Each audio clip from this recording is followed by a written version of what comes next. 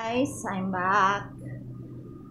It's already 25 minutes past 5 in the afternoon, so almost dinner time. So I'm gonna be preparing dinner, and I have a student who who always hungry whenever she get home from school, so I have to start preparing food. Also, I remember I did not had any snack this afternoon, so I'm also starving.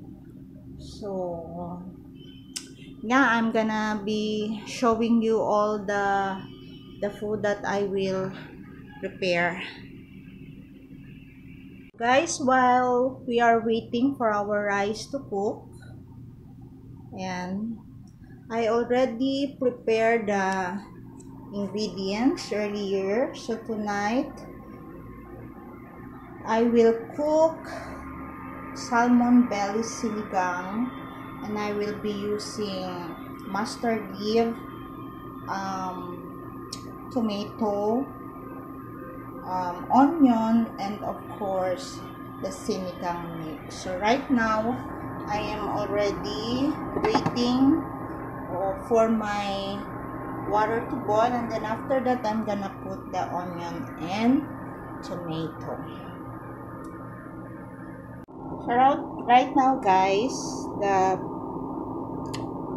tomato and onion is already there because the water is already boiling, and we will wait until they are cooked before we will put the other ingredients, because we don't want the vegetable and the fish to be overcooked.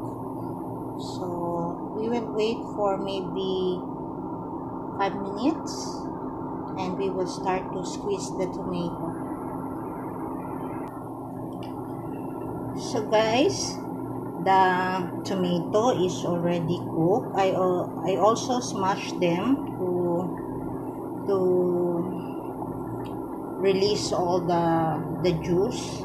So it is very important when you cook sinigang, you use ripe tomatoes, because they are juicier and easy to cook. So we will going to put the salmon belly.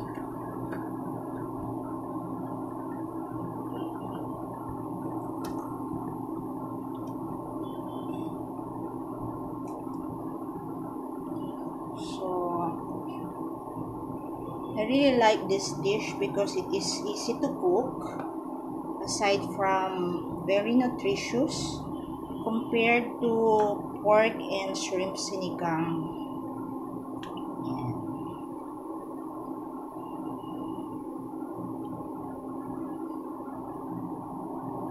So we will wait again until maybe 2 minutes, and then we'll put the other ingredients. Okay, so now we can put the vegetable.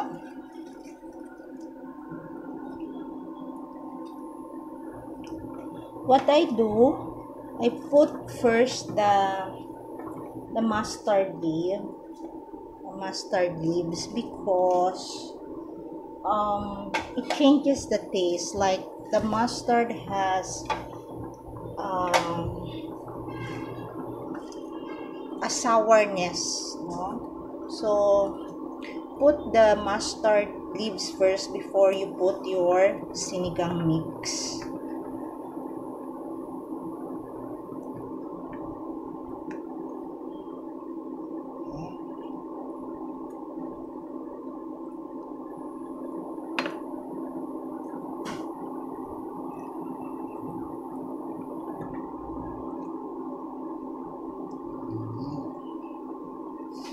Bang-bang.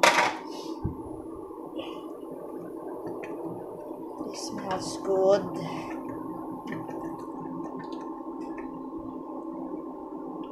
Then we put a little bit of fish sauce.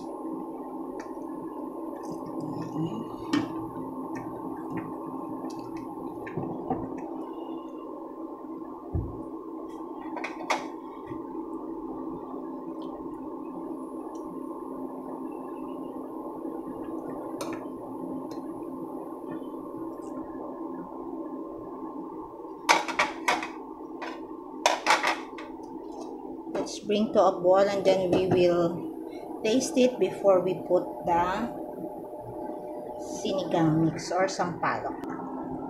So now guys, we are going to put the sinigang mix. Ito na natin. And then, konti lang naman yun. Hindi na yun puno. Put a little bit of salt. Ayan.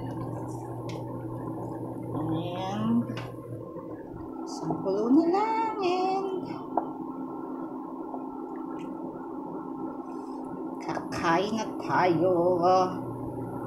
We're going to eat.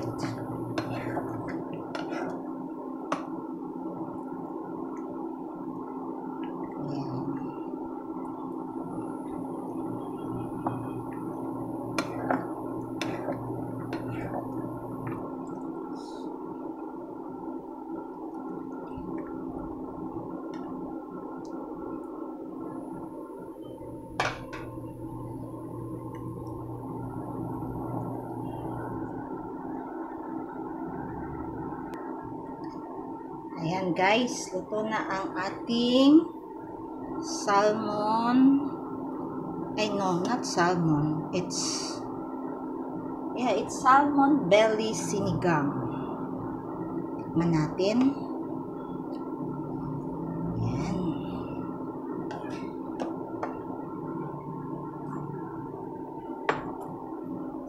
Tikman natin. Oops. And then gulay. Oops.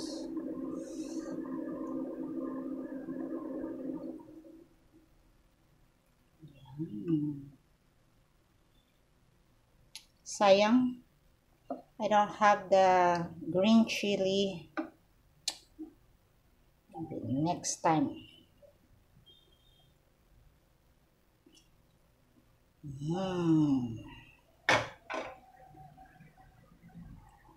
Tikman natin. Ready na ang ating salmon belly sinigang.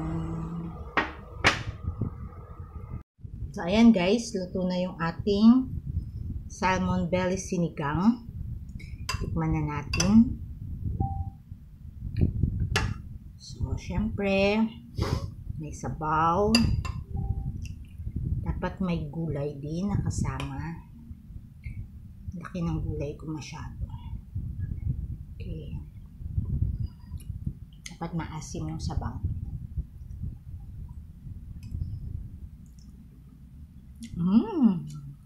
May ganun. May kilig talaga.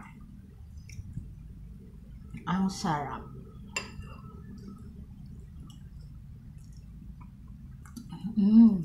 Even though the weather is hot, I still like to have sinigang.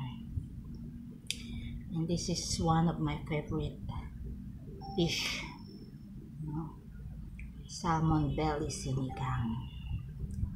Let's try it with mustard. The mustard really give a lot of flavors to the sinigang. Instead of using kangkong, ayan, may gulay tayo.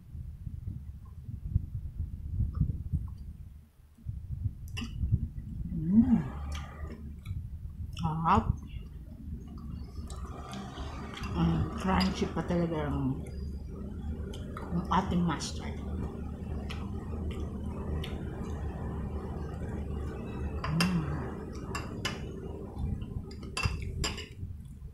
I highly recommend this.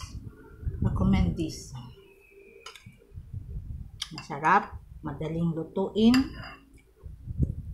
delicious, easy to cook, and nutritious. So guys, I'm gonna end my vlog here. I'm just gonna wait for the rice over there, and we will going to have our dinner. And I hope you will enjoy watching this video, and I'll see you again in my next vlog. Bye!